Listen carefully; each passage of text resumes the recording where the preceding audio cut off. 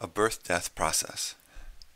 To model a system with birth rate lambda, we could use the differential equation dn dt equals lambda times n of 0 equals n naught, where n of t is the number of individuals and n naught is the initial condition. The differential equation is deterministic. It always has the same continuous solution, n of t equals n naught times e to the power of lambda times t. The above model includes only births and neglects the possibility that an individual might die. Let's introduce deaths into the model. Imagine that deaths occur at a rate mu, which means that each individual has a probability mu of dying in each unit of time. How would you add the death rate mu to our differential equation model? Pause the video to work out your answer. To add the death rate mu to our differential equation model, we simply add the term minus mu times n to the differential equation. Can you solve this differential equation? Again, I strongly urge you to pause the video and write down the solution. The solution to the differential equation with both births and deaths is n of t equals n naught times e to the power of lambda minus mu times t.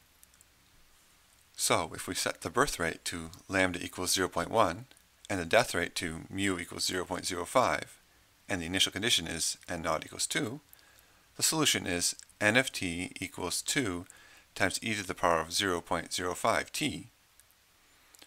What changes if we add the same number to both birth and death rates? If we set lambda to 0.2 and mu to 0.15, the solution is still n of t equals 2 times e to the power of 0.05 times t, which makes sense since the differential equation is still dn dt equals 0.05 times n. Nothing changed. We also get the same differential equation and the same solution if the birth rate is 0.05 and the death rate is 0.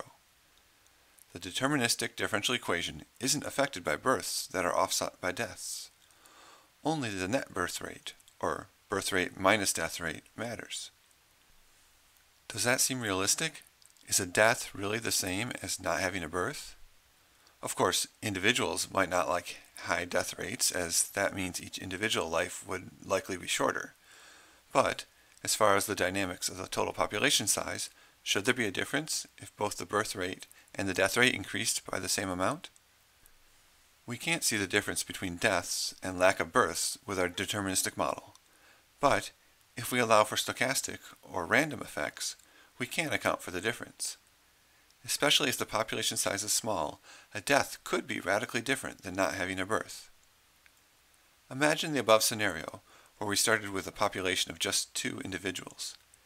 If a death happens before the first birth, suddenly the population size drops in half to 1 individual. Let's imagine we have asexual reproduction, or that we are tracking only females, so that the 1 individual could give birth and the population size could increase again. After this first death, we are down to 1 individual. Obviously, the population is in a precarious state. If that last individual dies before giving birth, we're down to 0 individuals and the population has gone extinct. Could this happen?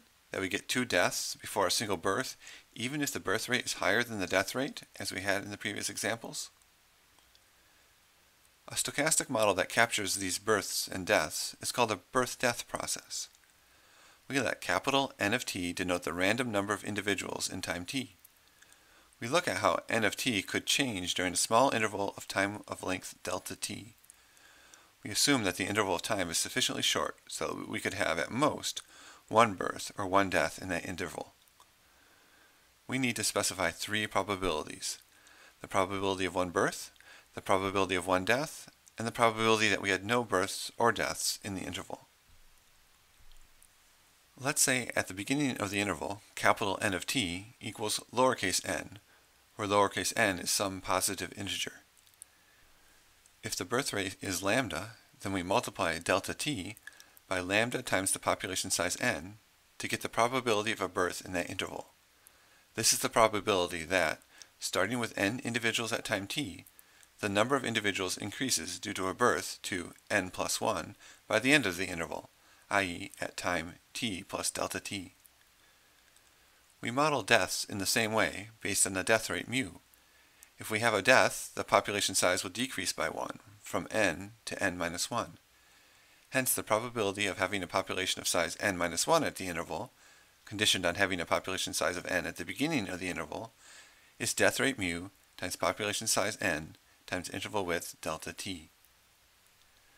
Since the only other possibility is that we had no births or deaths, this probability must be 1 minus the sum of the other two probabilities. The probability that we state at n individuals over the entire interval is 1 minus lambda times n times delta t minus mu times n times delta t. These three equations, along with an initial condition, prescribe the birth-death process for the stochastic evolution of population size via random births and deaths, where we assume that both the birth rate and the death rate are constant. The population size N of t randomly jumps up and down by 1 when each birth and death occurs. Notice that if the population size ever reaches 0, i.e. if lowercase n is 0 in these equations, then there are no more births or deaths, and the population size stays at 0 with probability 1. That makes sense, as extinct populations can't randomly reverse their extinction. To illustrate the birth-death process, let's simulate the model with some of the parameters we discussed earlier. We'll let the birth rate lambda be 0.1 and the death rate mu be 0.05. Let's imagine we are simulating a population of cells, and we start with n0 equals 2 cells at the beginning of the experiment. Here is the result of one simulation. We see births where the number of cells jumps up by 1, and deaths where the number of cells drops by 1. In this simulation, the births happen more frequently than the deaths, and the population size increases, reaching 10 at some point. Since the birth rate is twice the death rate, it's not surprising that we see more births. When we repeat the simulation, however, we get quite a different result. We get a birth followed by a death, then another birth followed by a death, and then a third birth followed by a death. However, then an unfortunate sequence of events occurs.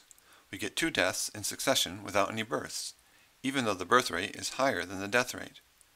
The population size drops from 2 to 1 to 0. At that point, the population went extinct, so remains at 0 permanently. In a third simulation, we observe an intermediate result. The population has 2 births early on, then stays around 4. It hasn't gone extinct yet, but stays precariously low. A summary of 10 simulations illustrates the diversity of results. It's hard to distinguish all the different trajectories, but we see that in 2 of the 10 simulations, the population is already extinct. We superimpose the result from the deterministic model, showing the exponential growth prediction. The deterministic model doesn't capture the behavior of the stochastic simulations. The continuous solution to the deterministic model does not exhibit extinctions, takes on non-integer population sizes, and misses the large variability of the stochastic simulations. To further illustrate the model, we quadruple the simulation length and double the number of simulations to 20. It's hard to tell from the picture, but in 8 of the 20 simulations, the cell population went extinct. In the remaining 12 simulations, the population cells appear to be growing, but there's large variability, and it doesn't closely follow the deterministic model prediction. Recall that if we increase the birth rate to 0.2 and the death rate by a corresponding amount to 0.15, the deterministic model is unchanged. The deterministic model is affected just by the difference between the birth and death rates, and so still exhibits exponential growth at the net growth rate of 0.05. The stochastic simulation, however, is significantly affected by increasing both the birth and death rate. The variability among the simulations increases, and the number of extinctions jumps to 14. Although the birth rate is still 0.05 larger than the death rate, the fact that the ratio between birth and death rate dropped increases the likelihood of an extinction. In the first case, the birth rate was twice the death rate, or 100% larger than the death rate. In the second case, the birth rate was only 1/3 larger than the death rate. With a smaller relative difference, it is more likely that, at some point in the simulation, we have 2 more deaths than births, which leads to an extinction. If we increase the initial condition to 20 cells, we see that the variability in the stochastic solutions is reduced. We no longer see any extinction events, as, for these parameters, we are unlikely to ever get 20 more deaths than births. For both sets of parameters, the stochastic solutions are closer to the deterministic model. If we further increase the initial condition to 200 cells, the distinction between the two sets of parameters is hardly noticeable. In both cases, the stochastic simulation tends to mimic the deterministic model. It seems like stochastic effects are important with small population sizes and less important when the population size is larger.